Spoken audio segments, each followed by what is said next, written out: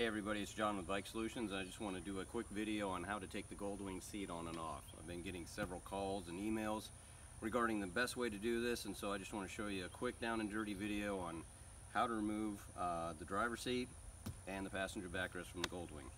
Now, first thing that we need to do is you're going to go and open both saddlebags in order to get the side panels off. And this panel has to come off. It's actually held in, so you cannot take this off without opening the door. The way I do it is I start here on the bottom corner. You've got 4 connector points that basically hold this thing on.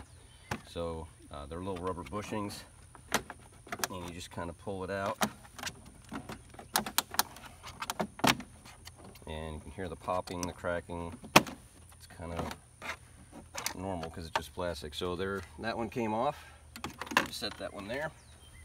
We'll come around to the other side, and we'll take this one. Same thing. Start here. The way I do it is I start here on the bottom corner. I kind of work my way around and take that off. Once you have those off, the next thing you need to do is remove or disconnect the electrical connection. This is your seat heater wiring harness. This pigtail is pretty short, and so if you don't remove it, you're not going to get the seat off. And you've got a little tab here on the back. You just push the tab and pull up, kind of tight in here. There we go. And once you have that disconnected, you can just leave it off to the side. You have 2 screws that actually hold in the seat here on the front, and they're located under this panel. You have one on this side, one on the other side. 6mm Allen bolt is what that is. So you just get a T-handle wrench, and you take those 2 screws out. Then once you get that, lift up on the front corners. You've got 2 little rubber bushings that hold these front down. Then you just grab the seat, lift up, and wiggle it forward, and it's off. Put it back on, you do the same thing. What I've done that really helps a lot is you take some light oil, WD-40 or something like that, put it on these rubber bushings, put it on this back frame rail, because you have to slide this rubber against that frame, and it's easier to slide this on and off once you have a little lube on there. Now, one of the things I want to make everyone really aware of, if you notice, there are, from the factory, you have 2 bushings that go in these holes. Mine are missing. I've already lost one. They're not pressed fit in there. They're just kind of set in there. They come out pretty easy. I've already lost one. So just be very cognizant of those little bushings. You may even lose them putting on the seat. I haven't had a major issue not having them on there, but just to let you know, they do fall off.